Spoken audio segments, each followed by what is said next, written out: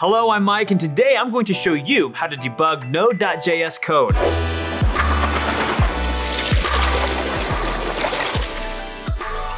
Node.js is a JavaScript runtime based on the same V8 engine used in Google Chrome's browser. It is often used to build cross-platform server-side and terminal applications. Node.js has become increasingly popular over the past decade because it's easy to install, practical to use, fast, and allows client-side web developers to leverage their skills elsewhere. However, software development remains a complex task, and your Node.js code will fail at some point. This video demonstrates various tools to help debug applications and find the cause of a problem. But before we get too far, I want to let you know that there'll be links to more resources in the video's description below, and remember, subscribe and ring that bell to get notifications for future helpful content. Now, let's look at some debugging tools.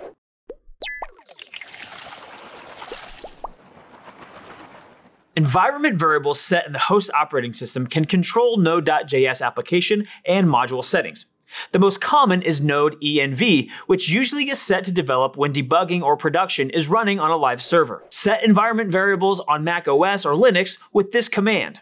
In the popular express.js framework, setting node-env to development disables template file caching and outputs verbose error messages, which could be helpful when debugging. Other modules may offer similar features, and you can add a node-env condition to your applications, for example.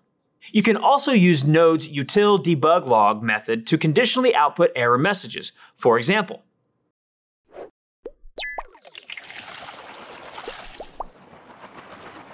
Node scripts are typically launched with Node followed by the name of the entry script. You can also set the command line options to control various runtime aspects. Check out these useful flags for debugging.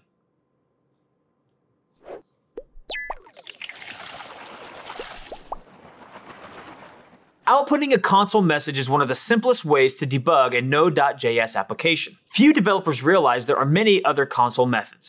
Console log also accepts a list of comma-separated values, although ES6 destructuring offers similar output with less effort. The console directory command prints object properties in the same way as utility inspect. Some developers claim you should never use console.log because you're changing code and may alter something or forget to remove it, and there's no need when there are better debugging options. Don't believe anyone who claims they've never used console.log.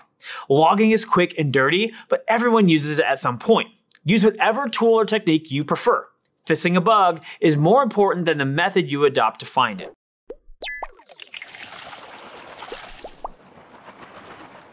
Third-party logging systems provide more sophisticated features such as messaging levels, verbosity, sorting, file output, profiling, reporting, and more. Popular solutions include Cabin, Log Level, Morgan, Pinot, Signal, Storyboard, Tracer, and Winston.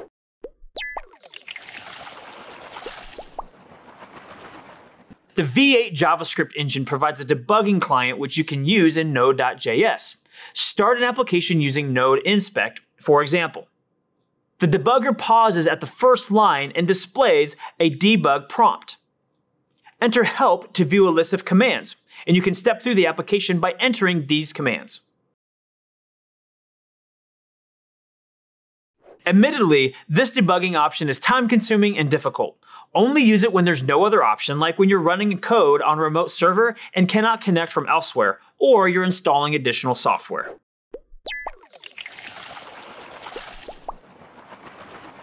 The Node.js inspect option used earlier starts a WebSocket server that listens on localhost port 9229. It also starts a text-based debugging client, but it's possible to use graphical clients such as the one built into Google Chrome and Chrome-based browsers like Chromium, Edge, Opera, Vivaldi, and Brave.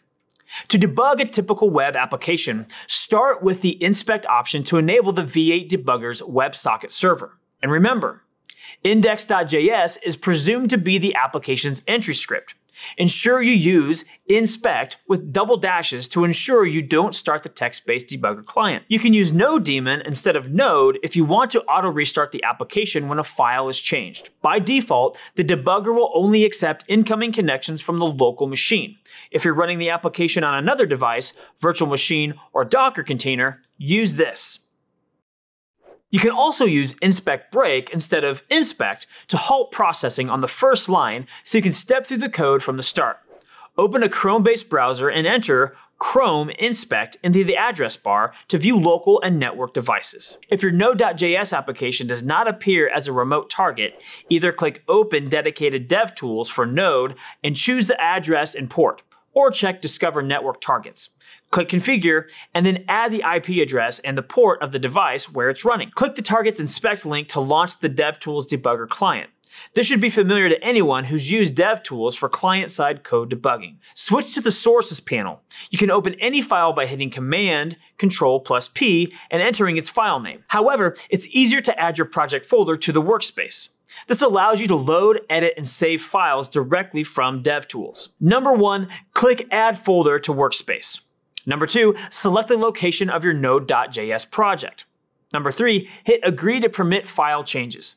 You can now load files from the left-hand directory tree. Click any number to set a breakpoint denoted by a blue marker. Debugging is based on breakpoints. These specify where the debugger should pause program execution and show the current state of the program. You can define any number of breakpoints in the user interface. Another option is to place a debugger statement into your code, which stops when a debugger is attached. Load and use your web application to reach the statement where a breakpoint is set. In the example here, localhost 3000 is opened in any browser, and DevTools will halt execution on line 44. The right-hand panel shows a row of action icons. A watch pane allows you to monitor variables by clicking the plus icon and entering their names. A breakpoints pane shows a list of all breakpoints and allows them to be enabled or disabled. A scope pane shows you the state of all local, module, and global variables. You will inspect this pane most often. A call stack pane shows the hierarchy of functions called to reach this point. A row of action icons is shown above paused on breakpoint. From left to right, these perform the following actions.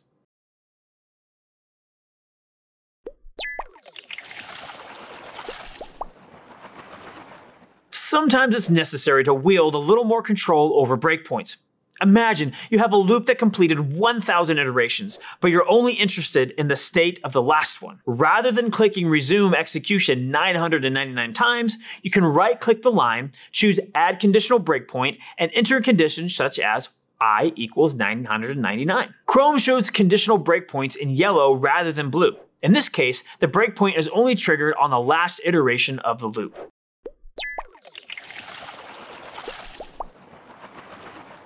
Log points effectively implement console.log without any code. An expression can be output when the code executes any line, but it does not halt processing, unlike a breakpoint. To add a log point, right-click any line, choose Add Log Point, and enter an expression.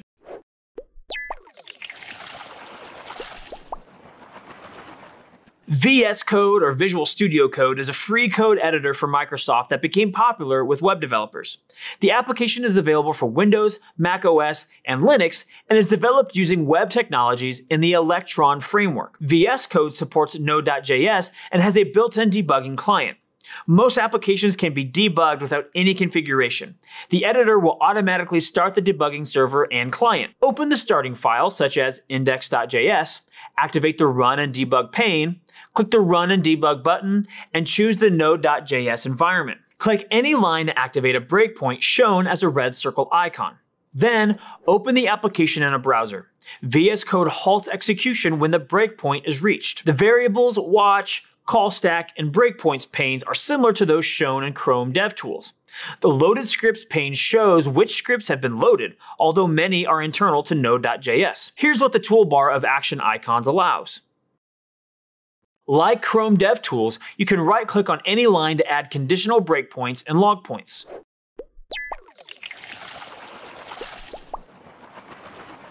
Further VS Code configuration may be necessary if you want to debug code on another device, a virtual machine, or need to use alternative launch options such as NoDaemon. VS Code stores debugging configurations in a launch.json file inside a VS Code directory in your project. Open the Run and Debug pane. Click Create a launch.json file and choose the Node.js environment to generate this file.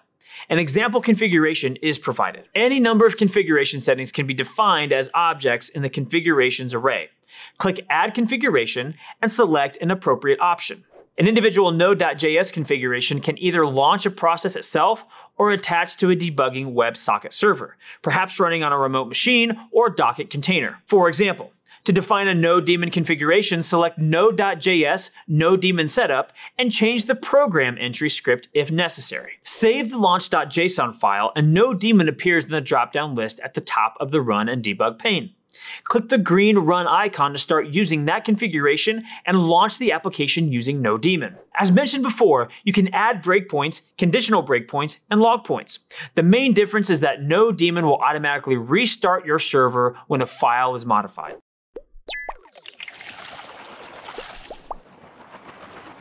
Once your application is live, you could consider using commercial debugging services such as LogRocket and Sentry.io, which can record and play back client and server errors encountered by real users. What Node.js debugging practice do you swear by? Share in the comment section below. Are you looking for a quality local development solution? With Debug Kinsta and a single click, you can design, develop, and deploy new WordPress projects from your local machine. Plus, it's 100% free to use, even if you aren't a Kinsta user. Download it today at kinsta.com/devkinsta. And thank you so much for watching. If you found this video helpful, please don't forget to like, subscribe, and hit the notification bell for more tutorials, explainers, and helpful content like this.